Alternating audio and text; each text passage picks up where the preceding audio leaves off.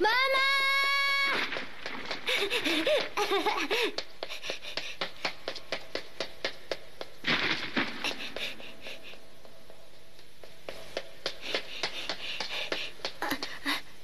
Ramon Mequines, ito na nga!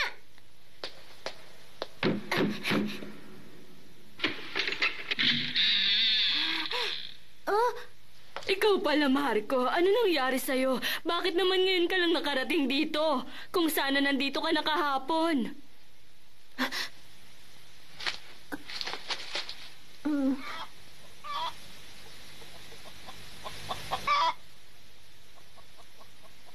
Panaginip.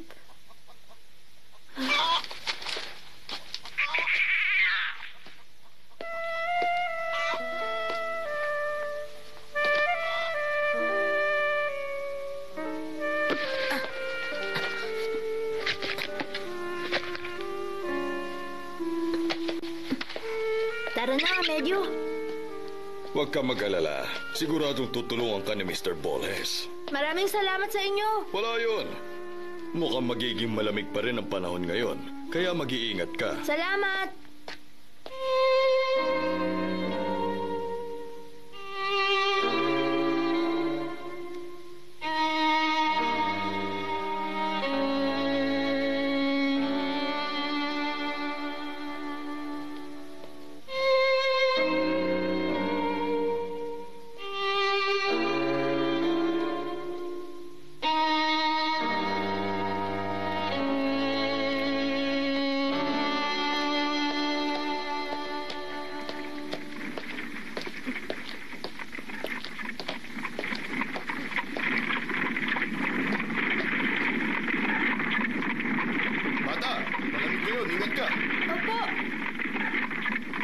Teka lang!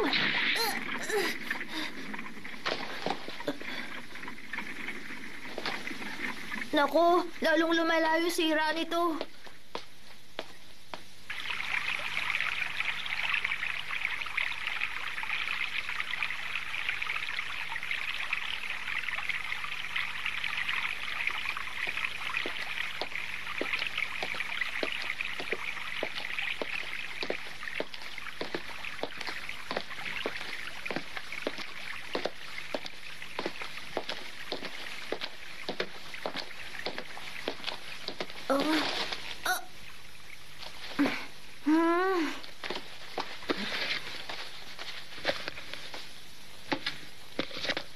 Masama ito.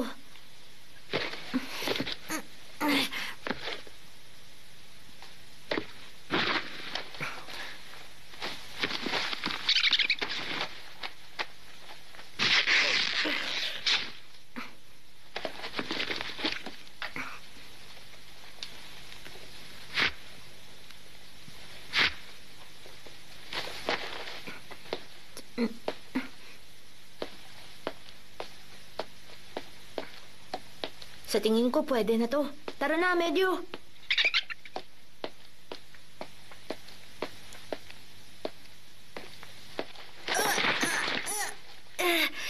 Para naman akong kawawang bata nito.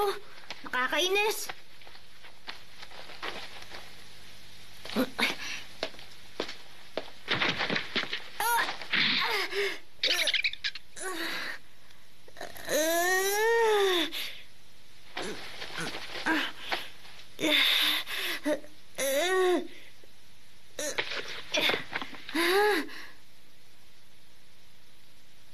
Nagdudugo. Hindi na ako magsasapatos.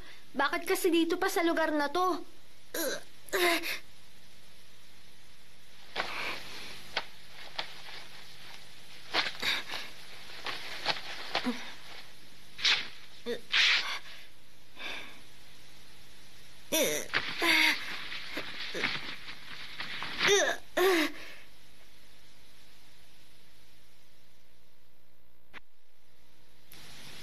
Galis lang naman ito. Hindi gaanong masakit.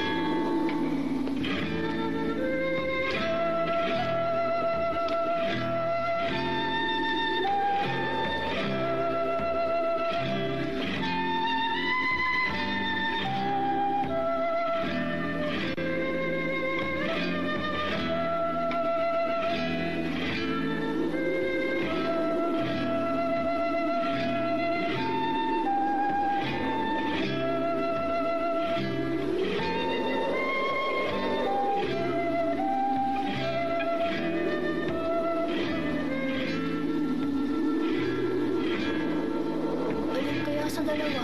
Walang mga bundok at mga palatandaan sa lugar na ito. Sabi nila, isa lang daw ang daan papuntang tukuman. Bumalik ka, Amedyo! Dito tayo!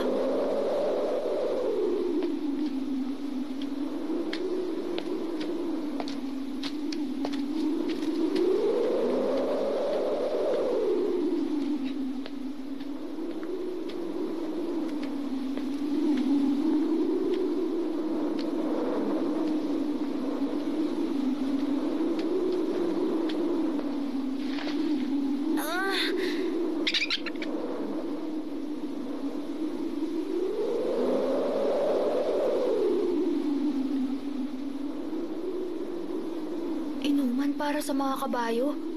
Sorry, tama ang dinaan ang pinuntahan mo kanina, Amedyo.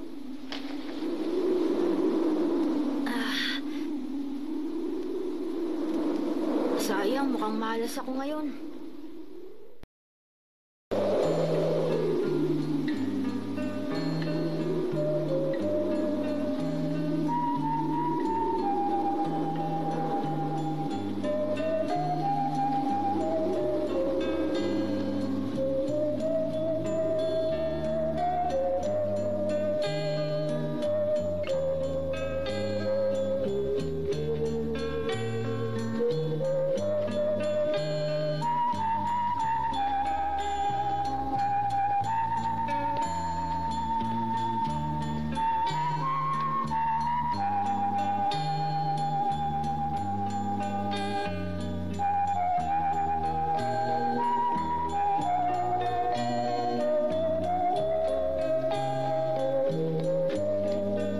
Magpahinga muna tayo. Siguradong mamaya may daraan na dito.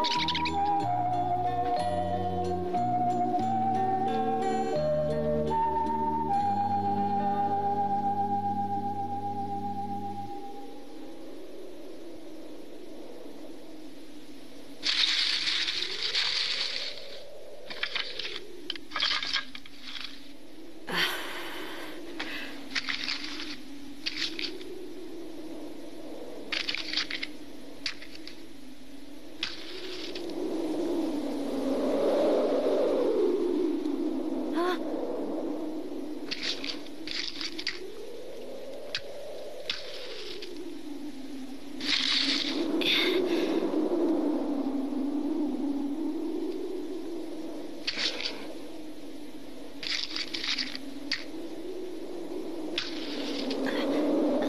Kainis!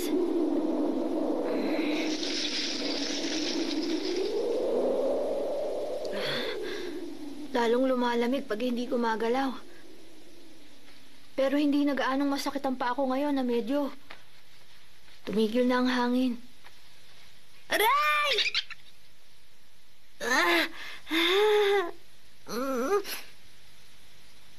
Tama, kumain na tayo. Tirang pagkain to kahapon. Buti na lang may pagkain tayo.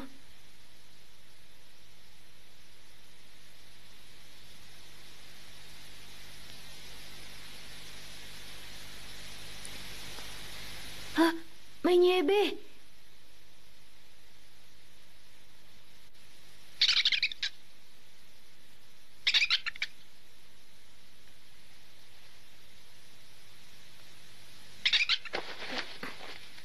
Mahaga pa para magpahinga tayo. Pag nagpatuloy tayo, baka may makasalubong tayong tao. Tara na, Amedyo.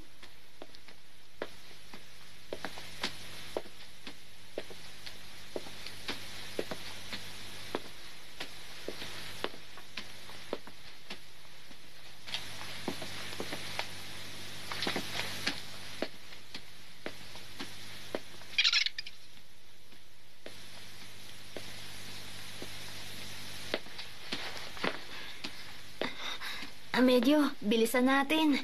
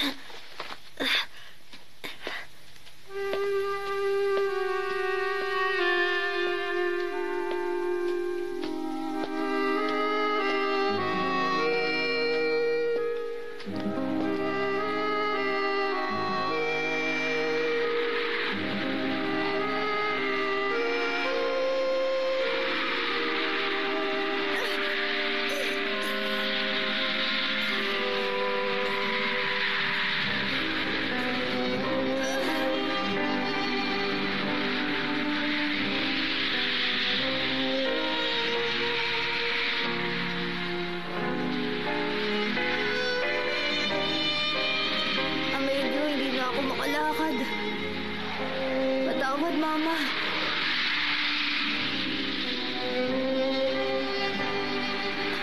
Sobrang sakit na ng paa ko.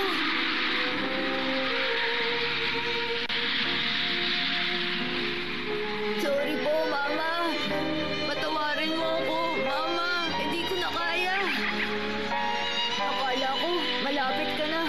Pero bakit pakiramdam ko, lalo ka pang palayo ng palayo? Bakit ganun, Mama? Bakit hanggang ngayon, hindi ko pa rin magawang makalapit sa iyo, Mama?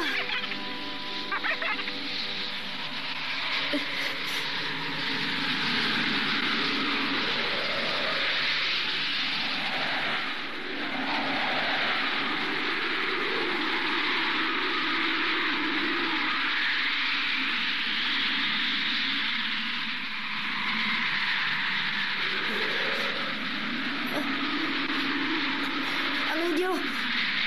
Amedyo! Amedyo!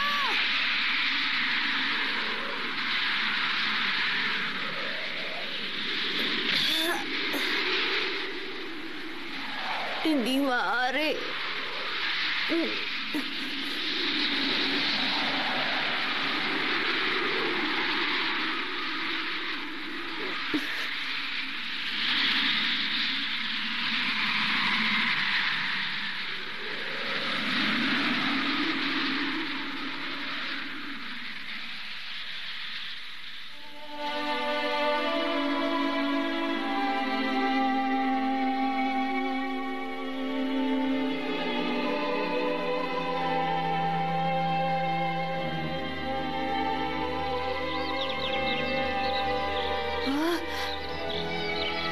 Marco, sa wakas nandito ka na. Mama! Hindi mo na kailangan mag-alala pa ngayon, anak. Mainit sa lugar na to at komportable din sa pakiramdam. Naririnig mo ba yon? Ang lakas ng huni ng mga ibon.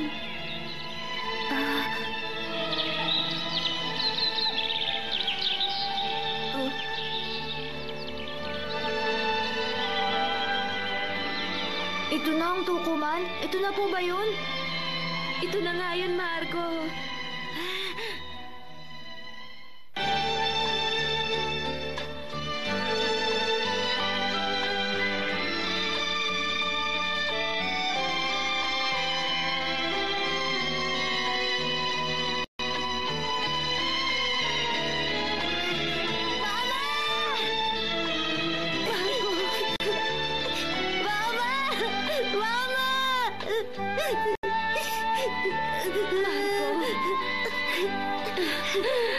Nagkita na rin tayo. Mahal kita.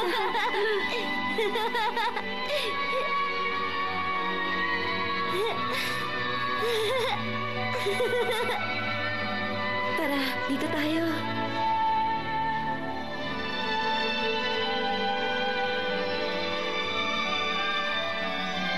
Mama, nasaan na po si Amedyo? Nasaan na siya? Amedyo!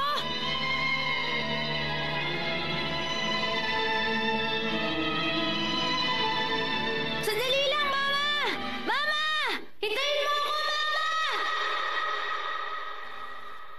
Mama!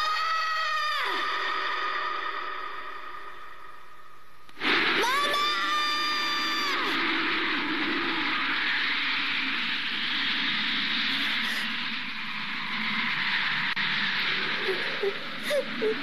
Mama! Mama!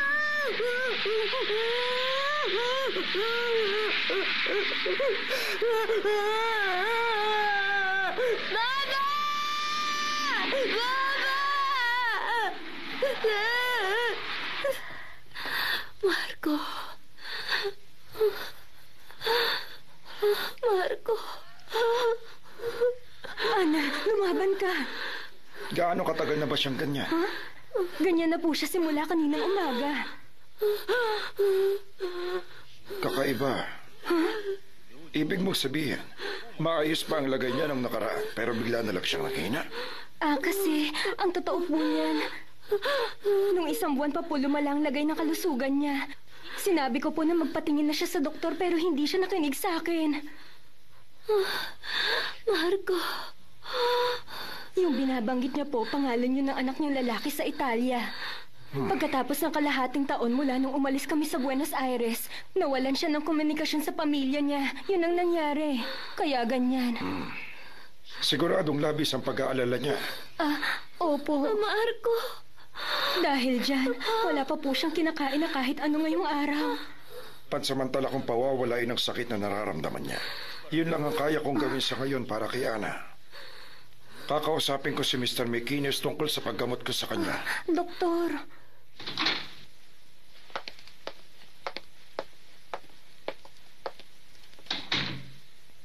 Masama ang lagay niya. ha? Tatapatin na kita. Wala akong magagawa sa kondisyon ni Ana ngayon. Huwag niyo pong sabihin yan. Kayo ang pinakamagaling na doktor sa Tukuman. Kailangan na niyang maoperahan bago pa mahuli ang lahat. Pero masyado pa siyang mahina. Kawawang Ana. Pakiusap, doktor. Si Ana, nagtrabaho po siya ng gusto para sa amin at sa pamilya niya. Kung lalakas siya, siguradong malaki ang posibilidad na magtagumpay ang operasyon. Pero sa nakikita ko, masyado pang mahina ang katawan niya. Ang mabuti pa, pasamantala muna nating obserbahan si Ana. Hindi sana siya nagkaganyan kung pinilit ko siya noong magpatingin sa doktor. Kawawang Ana. Kung magka-emergency, handa akong isagawa ang operasyon na namang oras. Sige, kailangan ko nang umalis. Doc Rodoli, pakiusap iligtas niyo si Ana. Gagawin ko ang makakaya ko. Paalam.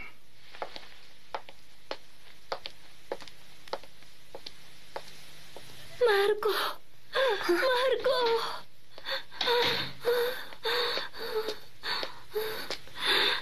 Ana, Marco, nasan ka? Nasan ka na, Marco? Ana, magpakatatag ka. Marco! Marco!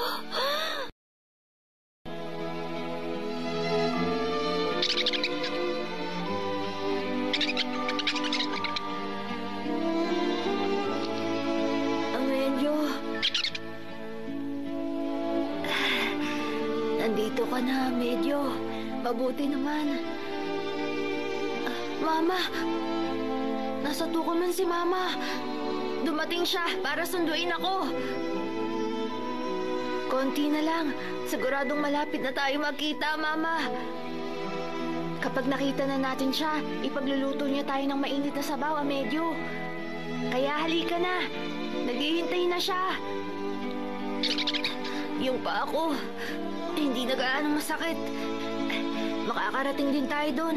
Nararamdaman ko na si Mama. Malapit lang siya sa atin. Mainit ang lugar na yon. At maraming bulaklak. Alam mo, nanaginip ako, Amedyo. Malapit ko nang makita ang mama ko. Ha? Ayun! Tignan mo! Nakatayo sa bandaran si Mama. Mama!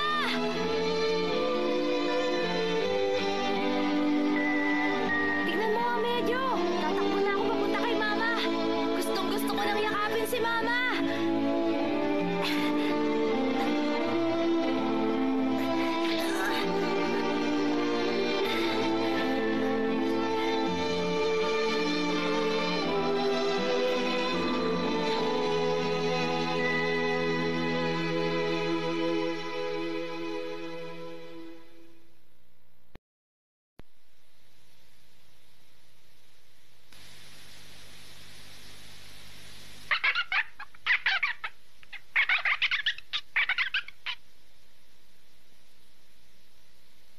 Mama ko!